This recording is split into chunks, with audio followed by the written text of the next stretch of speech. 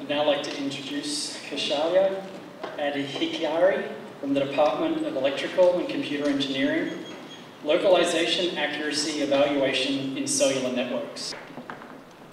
I'm going to ask you all to think about a terrible situation, that you are having a heart attack and there is no one near you. With a lot of effort, you take out a cell phone and dial 911. Now, do you have time or ability to explain where you are? No. Let's say you are kidnapped and you have a cell phone with you, which is your only hope to escape. When the kidnapper is diverted for a second, you dial 911. Now, can you explain about your location? No. How many lives have we lost when even after calling 911, people didn't get help immediately because emergency service couldn't arrive in time, because they had problems figuring out the exact locations of the 911 callers? How wonderful would it be if a kidnapped person could be localized immediately and automatically? Even Federal Communications Commission realized the importance of automatic source localization in 1996. And do you know that our mobile operators are required to localize any 911 caller with an accuracy of 100 meters in 67% of the calls?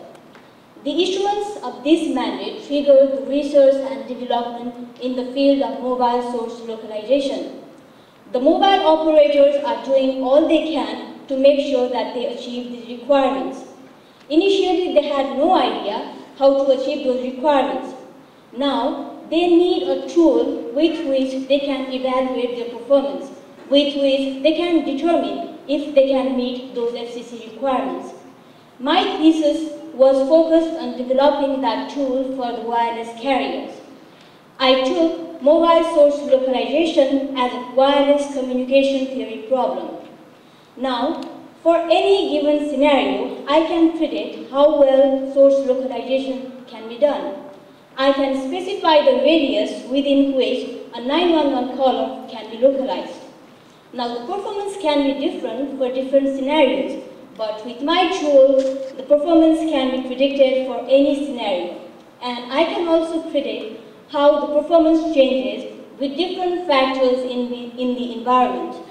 So, with my tool in hand, the wireless carriers can now take a deep sigh of relief and make sure that they comply with the FCC mandate, so that every 911 caller gets the help that he or she deserves in time. Thank you.